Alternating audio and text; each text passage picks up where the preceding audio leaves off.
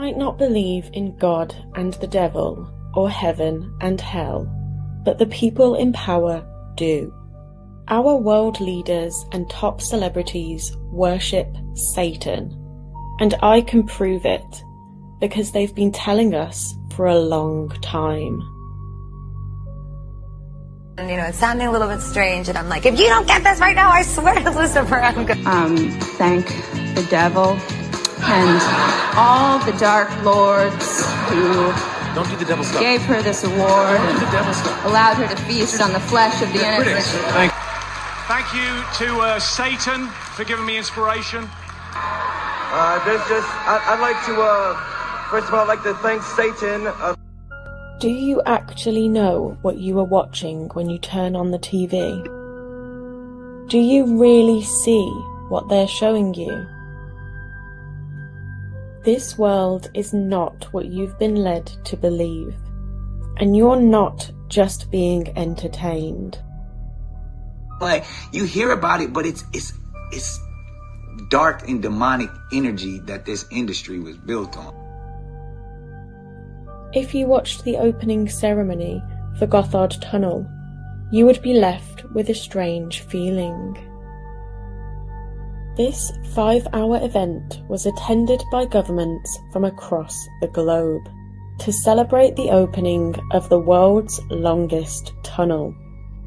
But the bizarre show was clearly satanic, and it had no obvious relevance to a train tunnel opening.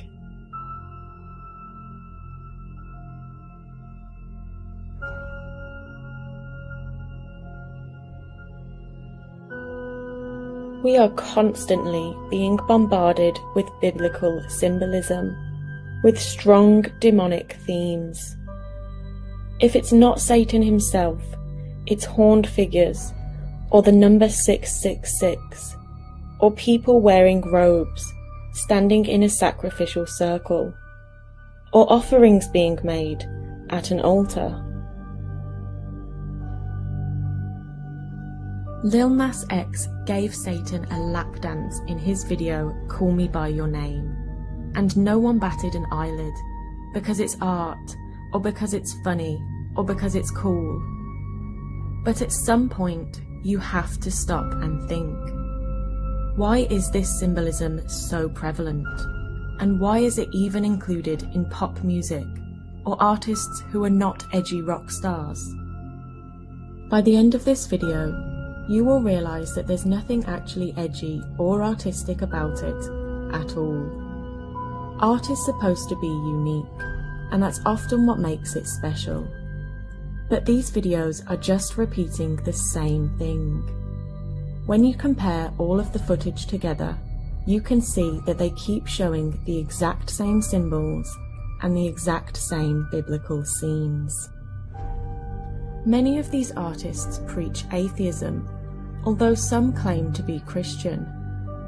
If they were really atheists, then why would they keep recreating biblical scenes? And if they are actually Christian, then why are they so obsessed with the devil? One obvious theme that's repeatedly pushed in the media is the story of Adam and Eve, a story that depicts the fall of mankind.